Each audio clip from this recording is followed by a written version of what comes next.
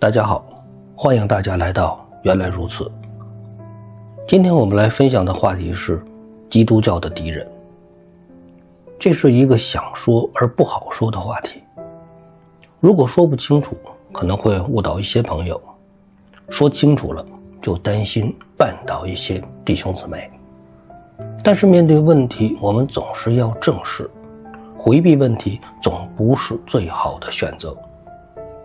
所以在这里我想事先说明的是，原来如此这个频道也许对于一部分朋友来说还是要谨慎的观看，因为这里有一些比较犀利的话题，而我的另一个频道同在，个人认为还是适合大部分基督徒或者慕道友的。因为同在那个频道的焦点只有圣经，并没有太多的延伸部分。不过我觉得这两个频道倒是能够相互的补充，该领受的可以领受，该扩展的也要扩展。因为在这个充满仇敌的世界中，我们总要面对各种各样的压迫，有些是来自于社会的，有些则是来自于基督教内部的。所以今天我想和大家聊一聊基督教的敌人。面对这样的一个话题，可能很多人第一时间想到的是基督教来自于世界的逼迫。我们看到人类正在越来越远离神的同在，我们看到世界正变得越发的荒诞无稽，甚至外邦世界都感觉到很丑陋的恶行在基督世界中却是习以为常的。当代基督教不仅仅是世俗化的问题，当代基督教很多做法已经叫人忍无可忍。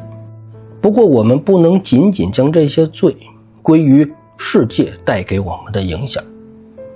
基督徒应该是这个世界的防腐剂，基督徒应该是改变世界的一群人。可是为什么今天的基督教反过来被世界所同化了呢？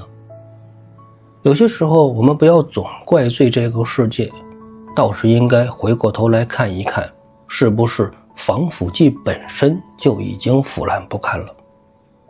所以今天我们的眼睛不看外面，我们要好好的看看我们自己。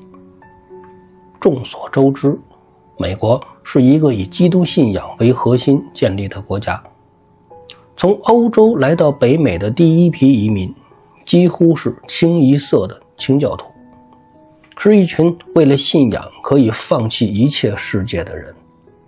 所以对于第一代北美移民来说，可以说是单纯的纯粹的基督徒。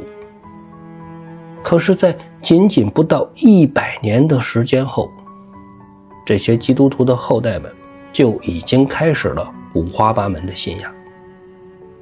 因为这些在没有逼迫中成长起来的新一代基督徒，他们的生存环境和先辈们是完全不一样的，他们对神的认识也不一样，以至于很多人认为神仅仅是他们祖先的神，他们并不确信这个祖先的神就是他们自己的神，甚至很多人开始寻找其他的神。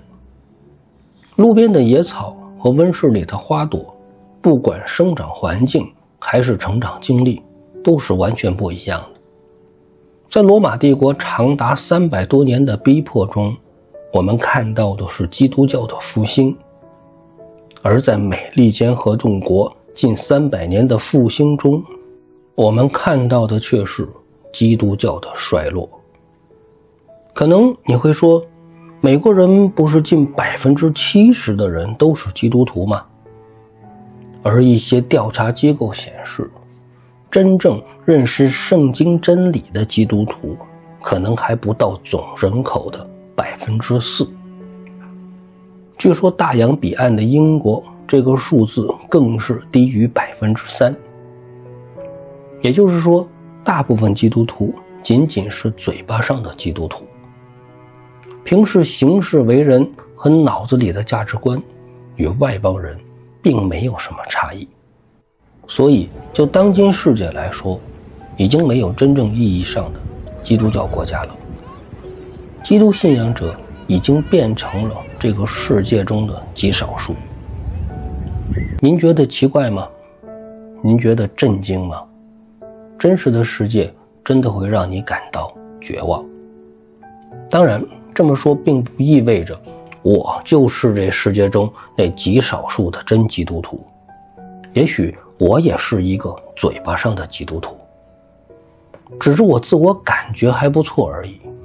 所以我真的需要神的怜悯，祈求神在这个罪恶的世界中让我免于仇敌的试探。所以我们更加要清楚地知道这个世界的仇敌到底是谁。虽然今天的观点您不一定认可，但至少我觉得对您应该有所启发。我们看到圣经中对我们的教导，对于基督徒而言，我们最应该防范的是谁吗？是外邦人吗？是异教文化吗？好像不是。这个世界中最大的敌人是敌基督和假先知。而敌基督和假先知是外邦人吗？是异教人士吗？他们是隐藏在基督教的内部敌人。马太福音第10章28节，那杀身体不能杀灵魂的，不要怕他们，唯有能把身体和灵魂都灭在地狱里的，正要怕他。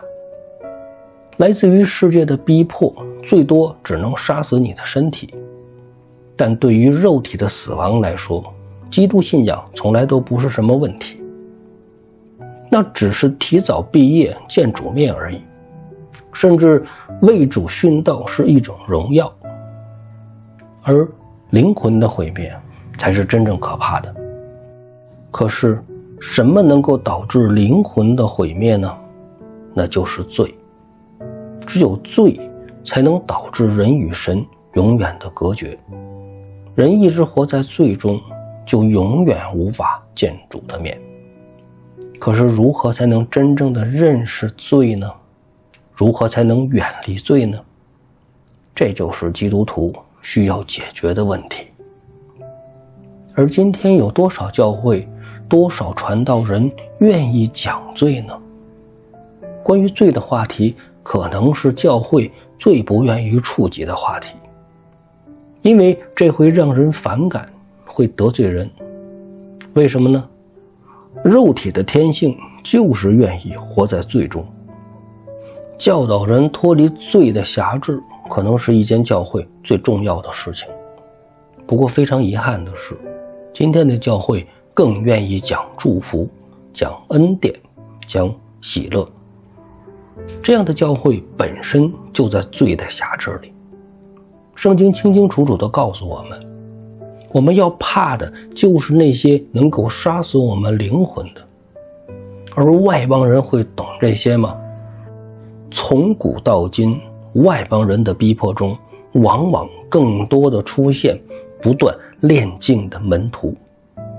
而今天的盛世繁华中，敌基督的教会却在招兵买马。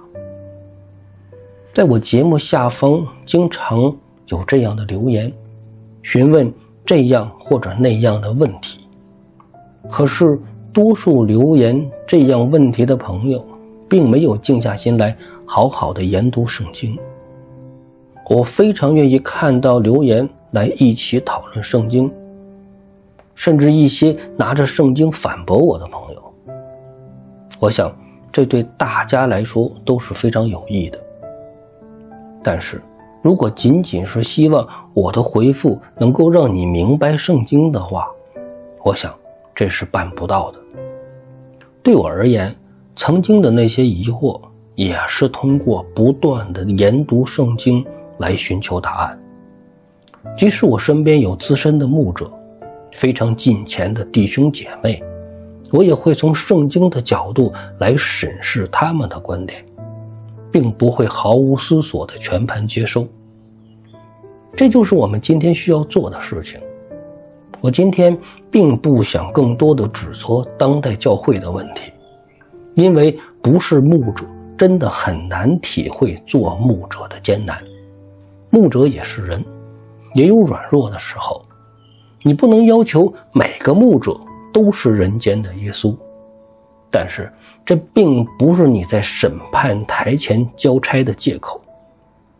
回到我们之前和大家提及的数据，既然当今世界被誉为基督信仰灯塔的国家，真正认识圣经真理的基督徒只有可怜的几个百分点，那就说明当代教会绝大多数都是有问题的。马太福音第7章15到20节，你们要防备假先知，他们到你们这里来，外面披着羊皮，里面却是残暴的狼。凭着他们的果子就可以认出他们来。经济上岂能摘葡萄呢？蒺藜里岂能摘无花果呢？这样，凡好树都结好果子，唯独坏树结坏果子。好树不能结坏果子，坏树不能结好果子。凡不结好果子的树，就砍下来，丢在火里。所以，凭着他们的果子，就可以认出他们来。假先知有一个特点，我们必须要知道，就是他们通常都是言行不一致的。我们不要觉得假先知只活在圣经中，其实假先知一直就在我们中间。他们通常都是说一套做一套。他告诉你们不要爱钱，其实他最爱钱。他告诉你们不要贪恋世界，其实他最贪恋世界。那些弟兄姊妹不读经不敢说，弟兄姊妹奉献不够就破口大骂的牧者，你觉得他们不是假先知吗？假先知假师傅可不止一个，在这个世界可以说是成千上万，而他们就是带你去地狱的那些魔鬼的差役。今天很多朋友觉得说两句教会的问题就受不了了，当你在审判台前交不了差的时候，你就不这么想了。天国的大门是一道窄门，去天国的路是一条窄路。如果这个世界成千上万的教会，数以亿计的基督徒都是合乎神旨意的，耶稣基督不是早就来了吗？这是一个多么简单的道理呢？多少教会看似神的家园，实际上就是一个贼窝。一群污秽不堪、不愿意脱离罪的人，相互之间假借神的话语，相互催眠。这是多么可悲的一件事情呢？我相信很多弟兄姊妹其实心里是明白的，眼睛也不是瞎的，他们知道自己身上有问题，也明白自己所属的教会的错谬，可是他们知道该怎样做，但就是不愿意去行。他们觉得教会的牧师也是有恩赐的，他们觉得教会也是有神迹奇事的，他们觉得教会也是有恩典的。这难道不是神同在的证明吗？可是圣经告诉过你，只要传道就是出于神吗？圣经告诉过你，驱魔赶鬼就一定出于神吗？圣经告诉过你，神迹奇事就是神同在的印记吗？圣经从来都没这么说过。但如果你就是愿意如此的执着，我也没有什么办法，因为我已经把我知道的都告诉你了。愿不愿意去做，您自己酌定。我们已经在末世之中了，神会兴起那些属神的教会，自然也会摧毁那些魔鬼的贼窝。可是到那日，还是会有很多人一脸无辜的振振有词。不过这一次神不会再有怜悯了。最后让我们一起分享马太福音第7章21到23节。凡称呼我主啊主啊的人，不能都进天国，唯独遵行我天父旨意的人才能进去。当那日，必有许多人对我说，主啊主啊，我们不是奉你的名传道，奉你的名赶鬼，奉你的名行许多异能吗？我就明明地告诉他们，我从来不认识你们，你们这些作恶的人，离开我去吧。